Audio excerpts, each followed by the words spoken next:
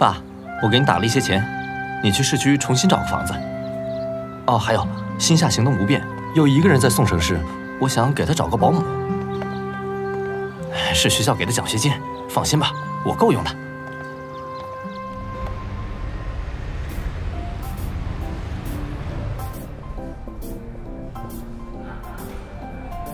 范墨先生，刚咨询过了，在明珠市做城市猎妖人需要达到猎人精英的称谓。您以往这些猎妖资历还未达标。竞争这么激烈，那猎人精英称谓要怎么获得？需要您完成的悬赏委托足够多，增长猎者贡献值。目前的数据表明，您仅仅是中级猎人，也就是俗称的菜鸟猎人。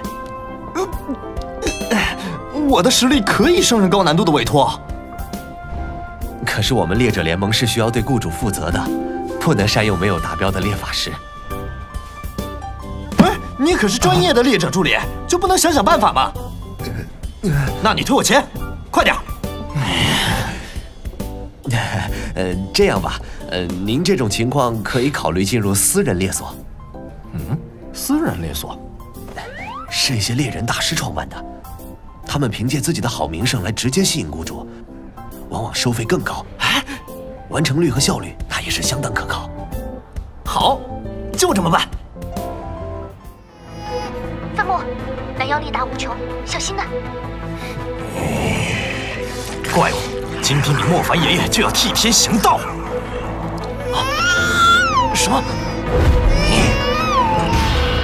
不是吧？你们还夫妻联手啊？两个一起太难对付了，我来救你。你不用担心我，暗影系用不了。那好吧，血兽靴。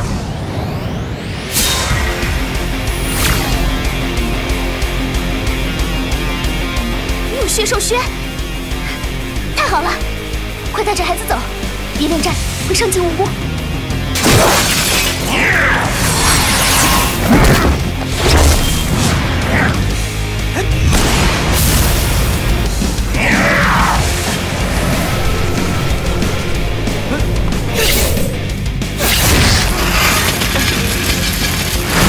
爸，我回房去复习了。把灯开亮点，免得伤了眼睛。啊！敷个毛线洗呀，差点把我害死了。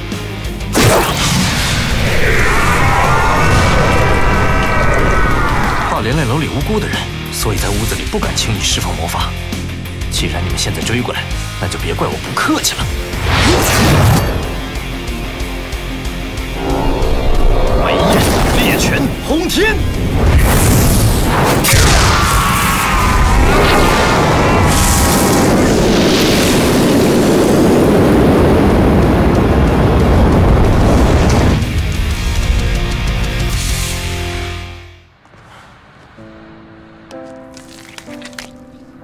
这和当初那个男主人蜕皮的状况一样，应该是没事了。水，是你？现在没事了。你另外两个室友呢？不知道。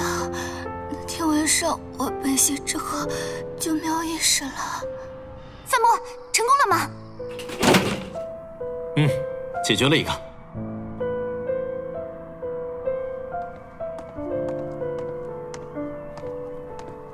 你在这里等，我会叫人带你去医院。别走！放心，很快就有人过来帮你。玲玲，你把外面这个女孩接走，给她准备一件宽大的衣服。要不，你先别往里走了，我们只要负责将委托完成就好。在事态一发不可收拾之前，我们及时发现了鳞皮妖有传染的现象。我们已经把所能做的都做到了，接下来还是等校方和猎者联盟的人来处理吧。里面太危险了，千万不能再贸然行动了。告诉我下一个最近的红点。可是，好吧，你万事小心，你尽量到有监控的地方战斗，我可以帮助你。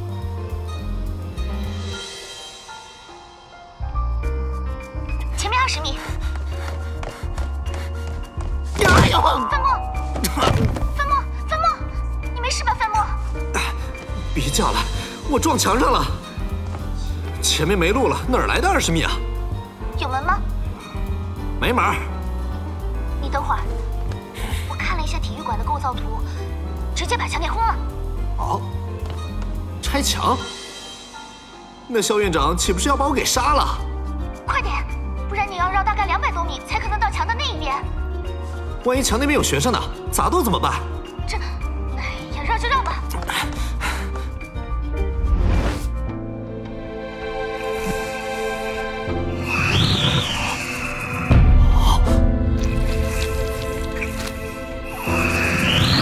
给我去死！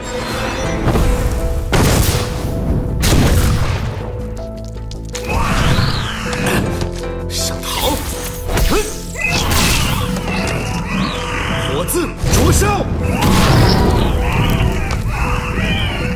本来可以让你死得痛快点，但是你这么折磨这些女孩，也就不能让你太好过。